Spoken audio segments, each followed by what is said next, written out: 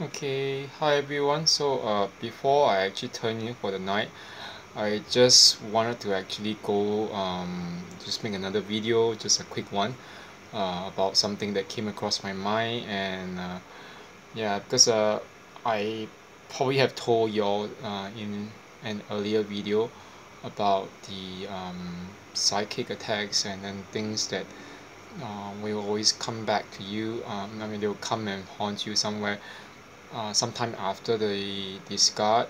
So but that aside, I was just thinking because most of us after discard we just end up getting so angry. So the issue of whether why and whether we should act on the um, desires for revenge against the narcissist is actually something that keeps on playing up, and I was just wondering that because most of us are always in the process where after discard we start desiring a kind of revenge.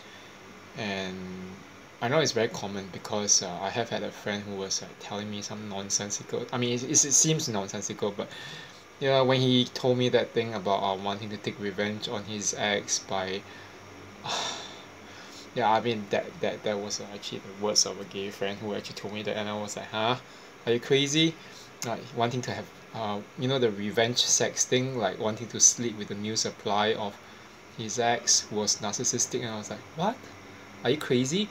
And he was like, Kevin, have I gone crazy? You know, like you're not the only non-gay friend who has actually been telling me that, and that I shouldn't be thinking about that. But if you think about it, I mean, I don't judge people for what they've been thinking, but it's not very healthy. And I admit that I myself I want to do this to like some of the former narcissists in my life, whether it's whether as a romantic date, or whether as a friend, or whether as a boss, former boss.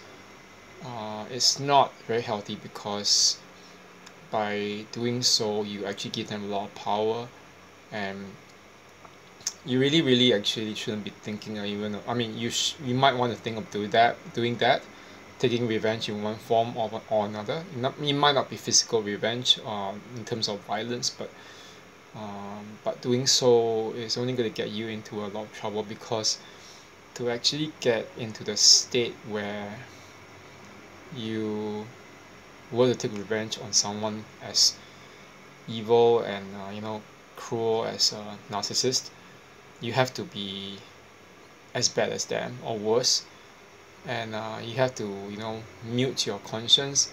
And I don't think anyone who has empathy, who has a smidgen of conscience, would even try to do that, because it makes you sink to their level. Yeah.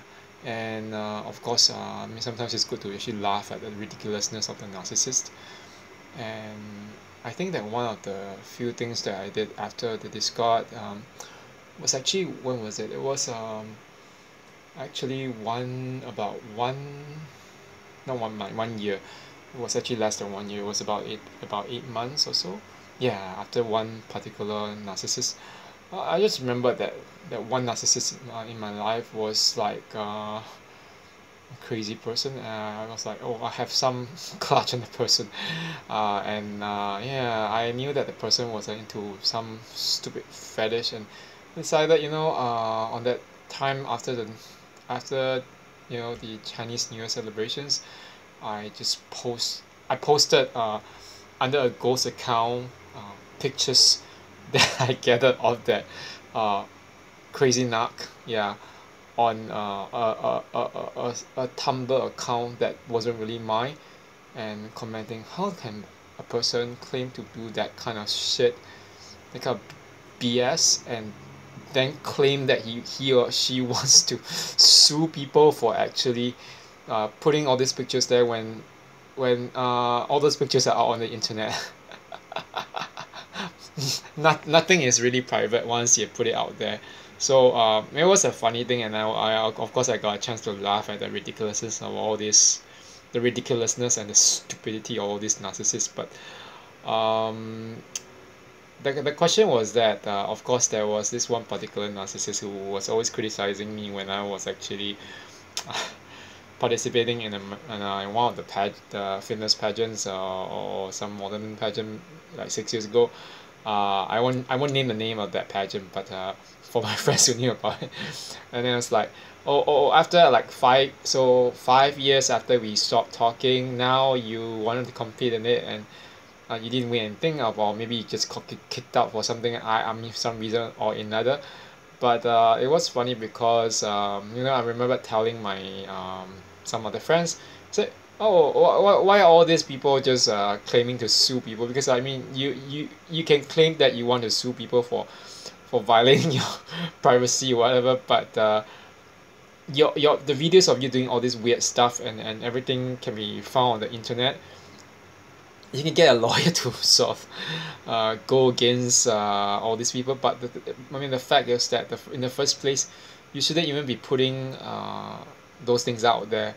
So yeah, I mean don't get that. And I think if you were to be like a real empath or real like a real normal person who's neurotypical, uh, don't sink to their level, and just remember that all narcissists will always eventually screw up themselves.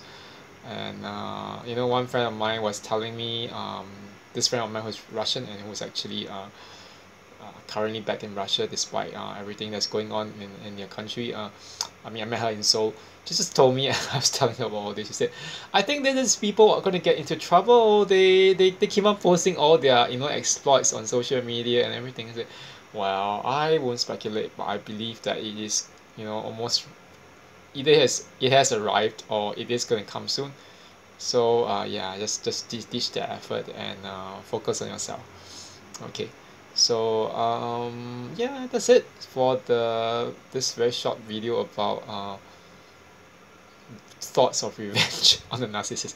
It's a really good time, I mean temporary time for me to laugh at, and then of course I kind of when I think back about what I did, I must admit that it was kind of it was done in a fit, not a fit of rage, but just a moment of anger and realizing, I just can't get over the fact that all these douches and all these asses are just out there thinking that they have won the world, and when I mean it's like it's me against the world for them, and they think that they're gonna win everything, and no, all the world, including people who don't even know you well, are aware of the silly, nasty douche or bitch that you are.